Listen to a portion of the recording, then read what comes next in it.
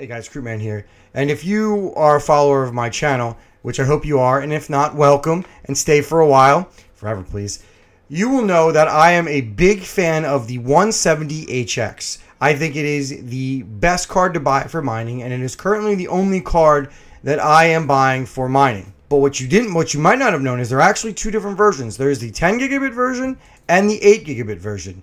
The only difference between the two is the 10 gigabit has a larger bus, as you can see here, and 2 more gigabytes of VRAM. Now, you would think that it is a no-brainer that the 10 gigabit model is better, and it costs more, and it has, a higher bus and more memory. Well, you would actually be wrong. Thanks to the 8 gigabit model having a secret unlocked BIOS, which allows you to modify the core offset, whereas with the normal BIOS on both cards, you normally are only able to lock the core. You are able to actually get a better performance on the 8 gigabit, and it will use less power due to the fact that you can modify the offset.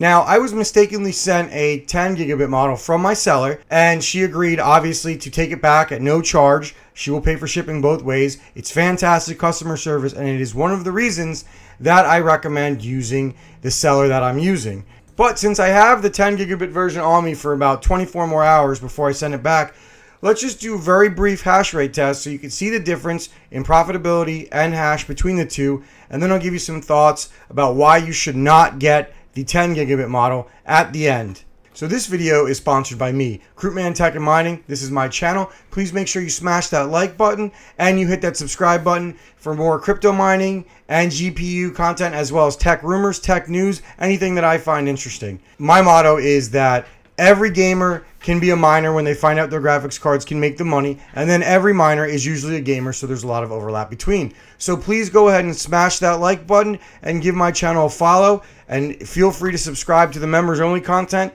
Once I get enough members, I will be doing an exclusive members only stream once a week where you guys can ask me questions. We can talk about whatever you want. I am here for you. So thanks again, guys. Please consider being a member to the channel, and please make sure you sub. Okay, so here you can see my test bench. It's essentially just a random motherboard, some FX motherboard with the 10 gigabit 170HX, and I asked for a fan mod so I could actually run some tests outside of a server case, and these fan mods work really well. It's just connected to an 8-pin, which is connected to my server power supply, and I have a PMD on it so that I can get accurate power readings from the wall. So without further ado, let me show you the results. And I will be comparing the single 10 gigabit model or the 5-card 8 gigabit RID that I have in my mining shed right now. Okay, so the first algorithm I wanted to test was Ergo. And you can see here the 170HX 10 gigabit and 8 gigabit get about the same performance, with the 10 gigabit slightly ahead, but it uses on average 75 more watts power, and that is due to the lack of the offset. And here you can see the PMD with the Ergo numbers. It kind of fluctuates a little bit, but it lands basically around 100 or 250 watts. So you could just see that to make sure that my numbers are accurate. I won't be showing this for all of them, but I just wanted to show that I tested the power numbers, and I know the ones on my 8 gigabit models are accurate because the octominer correctly reports the power. And here is a closer up look at the 10 gigabit model. You can see the efficiency is 1.598 versus the 8 gigabit with the secret BIOS, and you can see we're getting about 2.169 ish efficiency on average on the 5 cards. So it really just comes down to the core offset, and that's going to be something you're going to notice in the rest of the algorithms that we test. So now let's move on to Kapow, and we're going to be talking about Chlor. I will say that, and if you watched my stream yesterday, which I'll put a link down below, you might notice that Chlor was actually an interesting outlier. Due to the larger memory bus and the extra memory, Chlor is about the same on the 8 gigabit with the secret BIOS and the 10 gigabit, even though you can't use the offset. Kapow was actually the only outlier in it, whereas if you were buying these just to mine Kapow, and they certainly don't do bad at Kapow at all, it really doesn't matter if you buy the 10 gigabyte model or the 8 gigabit model. And here you can see the efficiency for the 8 gigabit model. The efficiency is about 270 on average. And if you look at the 10 gigabit model, it's about 256. So it's pretty close. It's not It's not that far off, and you don't notice as much of a difference in kapow as you will with the other algorithms. Next, we'll move on to Zealous, and you can see right here, they get about the same hash. They get about mostly the same hash. The 10 gigabit model does slightly better. You're looking at about a 337 kilohash at 172 watts, give or take, because there's a tiny bit of fluctuation on Zealous hash, the algorithm, versus about, on average, about 330 to 332 kilohash at about 120 watts. I'm just taking a rough average of the 5, but you can see right here that obviously the 8 gigabit models are more efficient because of the core offset, making them more profitable, even though they do hash slightly less because they use quite a bit less power, as you can see right here. Comparing the efficiency, we see the efficiency for the 10 gigabit model is 1.977, and we see that the 8 gigabit models are between 2.5 to 2.8. So it's not even close on Zealous in terms of efficiency. And I would guess that that's due to, again, to the core offset, which is generally the theme you're going to see throughout this video. So next, let's move on to Ironfish. Now, Ironfish is by far the most profitable on the 170HXs, so I will do a tiny bit more of a comparison on these. Now, one thing I do want to note is the 8 gigabit models average about 210 watts for 127 megahash, whereas the 10 gigabit models with the unlocked without the modified BIOS are only getting about 102 to 103 at 178 watts. Now, if you look at efficiency on the 10 gigabit model, you'll see we're getting about 708. Whereas if we look at the 8 gigabit models, you will see that we're getting about 571. So the 10 gigabit is actually a tiny bit more efficient. Now I can dial back these settings to make them a little bit more efficient, but I'm cranking out profit on these. What I want to show you with Iron specifically, because it is by far the most profitable one, is I want to show you the difference in profitability from 10 gigabit model, which you see down below, and the 8 gigabit model, which you see up top. You will see right now at the settings that we were getting on the 10 gigabit model, I'm making about 32 cents profit, which this actually matches hashrate.no because they don't have the results for the secret BIOS. Let me show you what it looks like when I put the 8 gigabit numbers in on the secret BIOS.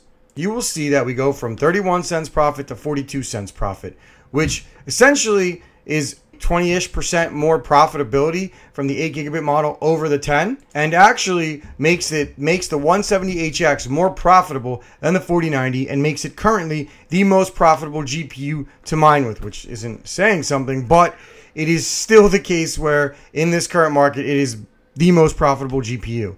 And considering it costs less than a third of the price of a 4090, that's pretty impressive. Now, the final one I want to go over is triple mining. So we're just going to use Pyram hash. So we're using Ironfish, Husat, and Zil. And you can essentially see right here on the 8 gigabit model, you're getting about 124 megahash, plus you get about 2.1 gigahash on Husat. And I made a video on this, and I'll link it down below, why I think in the proper environment, which right now, as it is about 100 degrees outside, it is currently not the correct environment, but triple mining can be the most profitable way to mine on a 170HX. And you will see that the 10 gigabit model gets about 1.17 gigahash on Husat and about 95 megahash on Iron at 196 watts versus about 250 watts on the 8 gigabit. And if you check the efficiency numbers on the 8 gigabit model, you'll see we're getting about 500 on Fish and about, say, 8.4 on Pyram hash. You can see right here. And then if we compare it to the 10 gigabit model, you can see that we're getting about 4.92 kilohash on Iron, and then we're getting about 8.7 on Pyram. So again, the 10 gigabit model in terms of efficiency actually ever so slightly outperforms the 8 gigabit model, but due to the difference in hash rate, just like you saw on Iron, and I'm not going to use the calculator on this one because you can just plug in these numbers right there because they'll be the same. You're looking at about a 20% profit difference. And basically for every algorithm besides kapow, that's about what you see is about a 20% profit difference across the board. Alright guys, so that's it for this video. I really appreciate you guys watching. My final thoughts are that on average, you're getting about 20% or 20 to 25% less performance using the stock 10 gigabit BIOS versus the secret 8 gigabit BIOS on the 170HX 8 gigabit model. If they were both stock BIOSes, I would say that the 10 gigabit one would give you better performance, but they're not stock BIOSes. You're comparing the secret BIOS to the stock, and as far as I'm aware, there is no BIOS for the 10 gigabit models. My recommendation is, if given the choice between an 8 gigabit model or a 10 gigabit model, you will always buy the 8 gigabit model unless you can get the 10 gigabit model for about, I want to say 25% less. Profitability is about 25% difference. So if you can get it for about that, I think it would be worth it. But I doubt you will, because nobody will sell a 10 gigabit model cheaper than an 8. They don't care about the secret BIOSes. That doesn't make a difference to them, even though it's a mining card, and I think it should. Because I actually told my seller, I said, hey, if you give me a 25% refund on the 10 gigabit model, I'll just keep it. You don't have to send it back. And she said that it actually cost, I think it was like 50 to 60 bucks more than the 8 gigabit model. So she just said to send it back, which I got to give her props. She did a great job. It was resolved in about an hour. She's from China, so communication isn't the fastest, but it got resolved pretty fast, and I will be sending it back in a few days. I will keep you guys updated and let you know when I get the replacement. But again, if you cannot get the 10 gigabit model for about 25% less than the 8, it's a hard pass. Thank you guys for watching. It just shows that BIOSes make all the difference, and that the 170HX 8 gigabit is the undisputed champion of mining at this time. Now, if core algorithms make some kind of ETH-like resurgence, then maybe we won't be talking about that. But for price to performance, I really find it hard to find a better card than the 8 gigabit model. Or the 10 gigabit is a Kroot pass unless you get a good price. The 8 gigabit is a Kroot buy. So thanks again for watching this comparison video. And please like and hit that sub button so I can give you more interesting content. And if you want 170HXs, look at the link down below. Highly recommend the seller. We have a pretty good working relationship together, and if you buy from her, get a small commission, and it helps me out with the channel. So thanks again for watching. Please like and subscribe. Krootman out.